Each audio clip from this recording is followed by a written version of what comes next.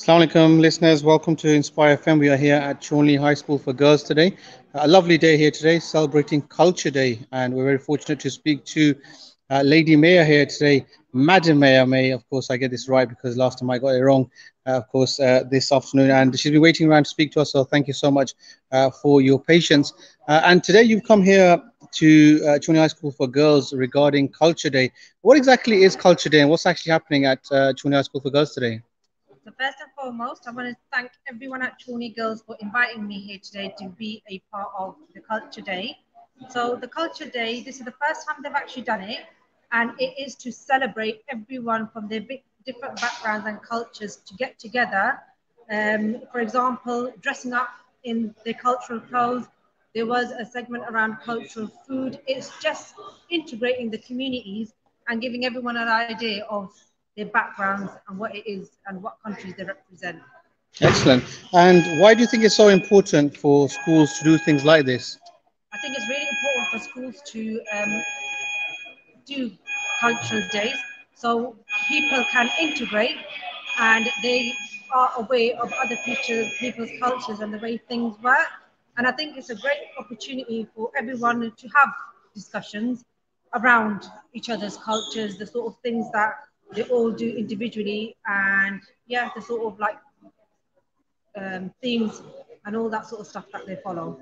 Definitely, and of course, Luton being a diverse town, I think it's lovely to see so many, of course, the children here celebrating their own cultures and, of course, their own identity, which is sometimes missed, of course, when you have uniforms on and everybody is dressed the same. So I think I think you're right, it it's is lovely. yeah, I think it's more around recognizing that we are all different, but respecting one another. And then out of that respect, we integrate because Luton is a multicultural community and it is very diverse. So I think it's important that we incorporate that in, and especially at schools because at school it's where you learn a lot of things Most to start definitely. and begin with.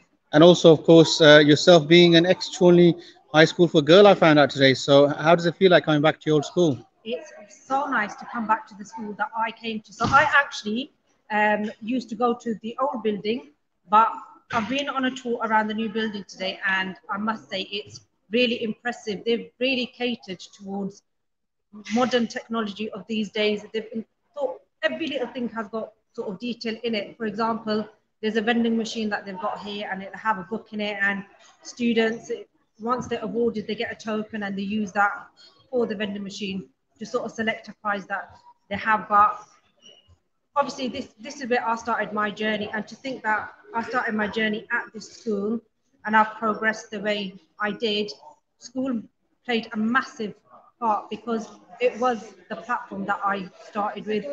It's been really, really nice to come back, and it's been nice because I can relate to the girls that are here and they can relate to me. For example, I've come now and they've seen what I've achieved, and I'm a Chorley girl and anything's possible.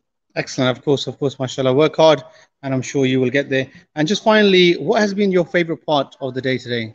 My favorite part of today really has been the fact that we had an interactive question and answer time, and we really got into the nitty gritty of asking questions. And they asked about like why I ended up going into politics and what my aspirations were and how I came about it, and generally asked about my school life and what I went into.